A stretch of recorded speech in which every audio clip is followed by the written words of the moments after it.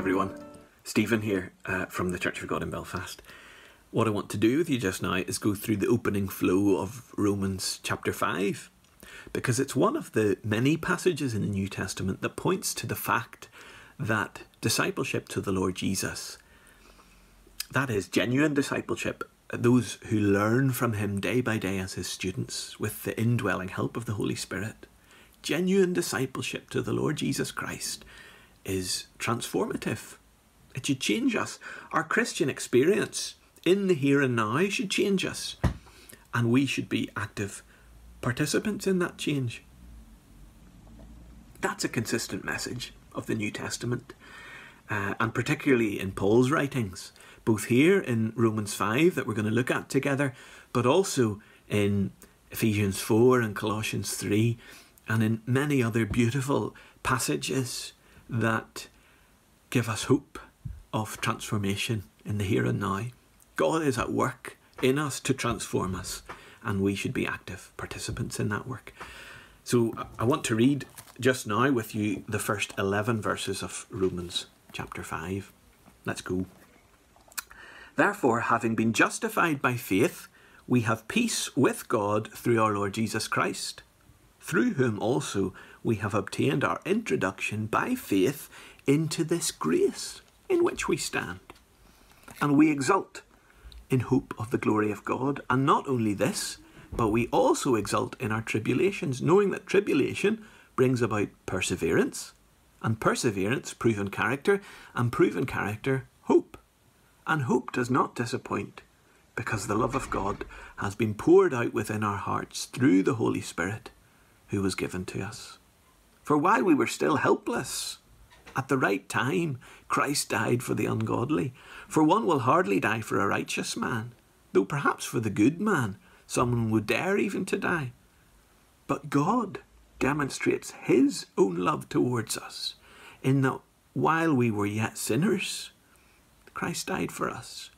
Much more then, having now been justified by his blood, we shall be saved from the wrath of God through him. For if while we were enemies we were reconciled to God through the death of his Son, much more, having been reconciled, we shall be saved by his life. And not only this, but we also exult in God through our Lord Jesus Christ, through whom we have now received the reconciliation. We begin in a crucial place with verse 1. It's the beginning of any meaningful life with God. We are justified, that is, declared to be righteous, declared to be in the right with God by faith. What does that mean? Well, through placing our confidence in the Lord Jesus Christ, through trusting him fully, we are made right with God. Trusting him, who he is, all that he taught, all that he's done for us at the cross in bearing our sins, in his resurrection and in his ascension and all that that means for us right now. Trusting him fully, leaning our confidence on him for our life. And we have peace with God, peace with our Maker, a life with him, which is what we were made for. Now, through trusting Jesus, Paul goes on to say, we also have our introduction into this grace in which we stand. Now, what is grace? Grace, I suggest, is not simply to do with salvation, but it is to do with the very fabric of our lives as disciples. Someone has said that grace is God giving us what we don't deserve, and that's absolutely true.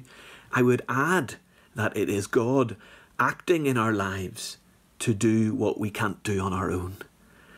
And so those who are living in daily interaction with God are drawing on his grace moment by moment.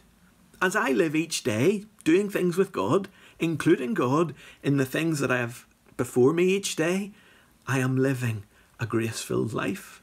So you see that interaction with God isn't a one-off thing that we do when we're made right with him at salvation, and then we don't have to concern ourselves with him again until we die.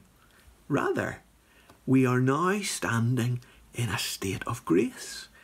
We are living in a new reality with God, in which we draw on his resources, his infinite resources for our help moment by moment. That's wonderful. And Paul says, we exult in hope of the glory of God. Exulting is feeling elated about something. It's being filled up with a sense of joy about something. And in this case, we are filled with joy about the hope that we have of the glory of God.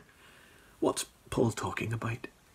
Well, first of all, I think it's interesting in this passage that he makes the assumption that all Christians will be living like this. He states it as a plain fact. We exult. Brothers and sisters, it's what we do. And it's exulting in the hope of something. Biblical hope is not an uncertain thing where we think, I hope this might happen, but I know it might not. Rather, what the Bible means by hope is allowing the certainty of what is going to happen in the future to shape us now. So, we know that our future is good through God's grace, eternally good, and that should shape us in the here and now. We need to allow that to shape us in the here and now, and I speak to myself there very much too. The hope that Paul is speaking about is in the glory of God. Now, what's he referring to? Let me give you 3 answers to that, but there are lots more, probably. First is in Colossians 3. Paul says, when Christ, who is our life, is revealed, then you also will be revealed with him in glory. So one of the things that we should exult about now is the hope that we will see the Lord Jesus revealed in glory. And not only that, but we will also be revealed with him as glorious. Paul's speaking about the transformation of our bodies to be like his glorious resurrected body when we see him. The full redemption he speaks about elsewhere. It's a wonderful hope of the glory of God that we should exult in right now. Second, in Romans 8, Paul speaks about the whole of creation, which is currently groaning. We see that today, don't we, in so many ways. The whole of creation will be, Paul says, set free into the freedom of the glory of the children of God.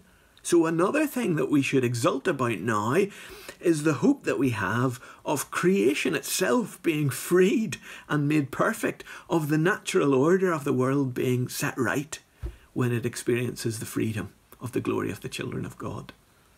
And thirdly, Paul says in Philippians 2 that there is a time coming when every knee will bow of those who are in heaven and on earth and under the earth, and every tongue will confess that Jesus Christ is Lord. And that will be to the glory of God the Father. So those are some examples of how we exult right now in hope of the glory of God. We have a sense of joy when we think about what is coming associated with the glory of God, the glory of the Father, the glory of his Son, and of our own revealing as glorious beings because of him, and even of the glory of creation itself being set free. From verse 3, Paul launches into a really important section in Romans 5 that speaks about our maturing, our character development, our transformation as disciples of the Lord Jesus. So he says that we don't only exult in hope of the glory of God, but we also exult in our tribulations. There is something about living life in interaction with God in this state of grace that allows us to exult in our tribulations, in our difficulties and our sufferings. And it's this, that we know and have confidence that God has a grand purpose, and also that he is working in our lives to accomplish a particular purpose for us. And everything that comes our way is from his hand and ultimately for that purpose.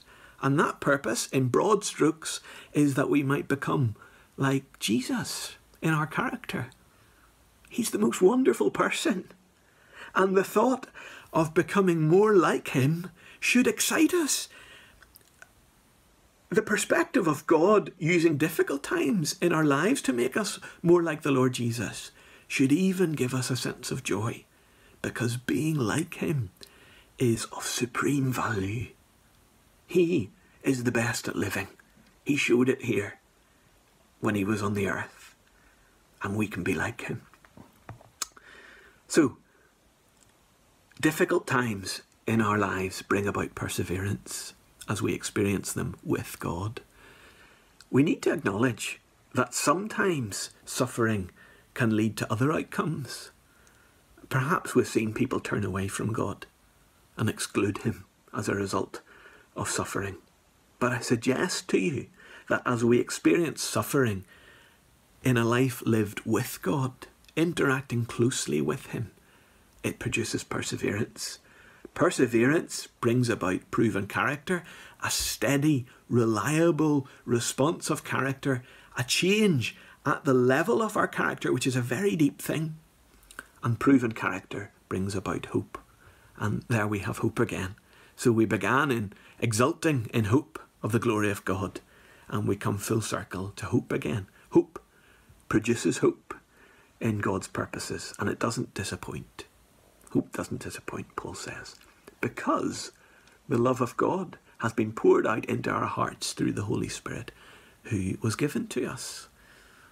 Hope doesn't disappoint because we grasp, with the help of God's Spirit, something of the love that he has shown to us. And when we understand something of that love, we can be sure about his commitment to us now and eternally into the future.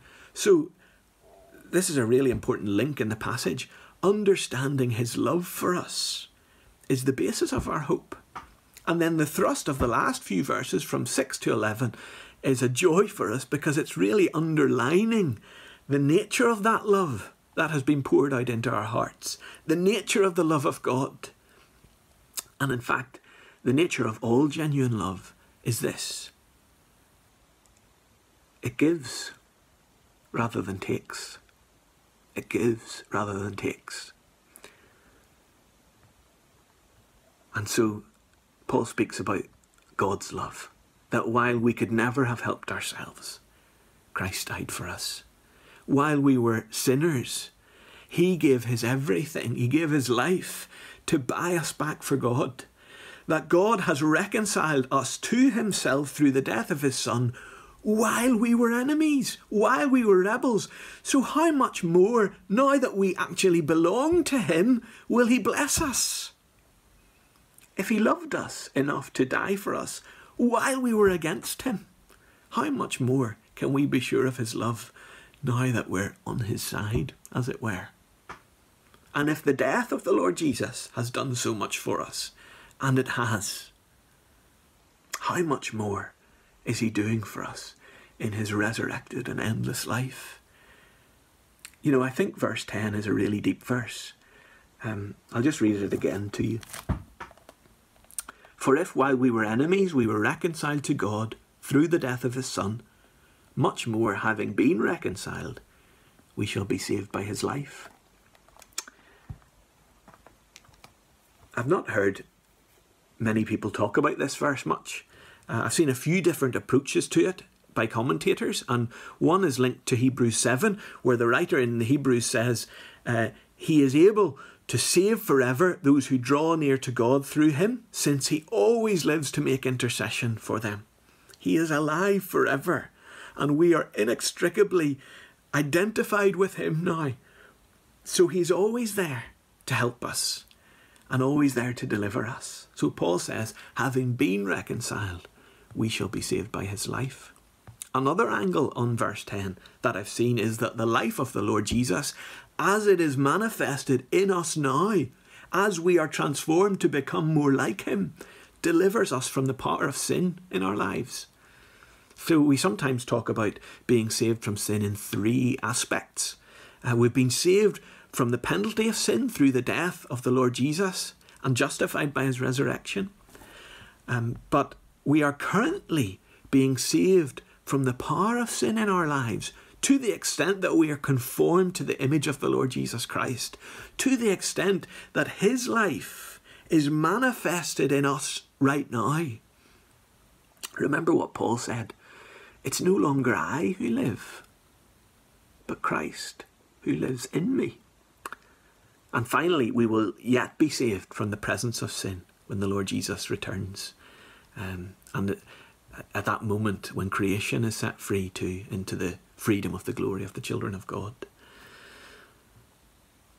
So, having been reconciled to God through the death of his Son, we shall be saved by his life, both as he lives to make intercession for us, and also as that life of Christ is manifested in us now. No longer I who live, but Christ who lives in me. Verse 11 then was the last one that we read. Again, it's about exulting. Not only this, Paul says, but we also exult in God through our Lord Jesus Christ, through whom we have now received the reconciliation. We have a sense of joy in God himself.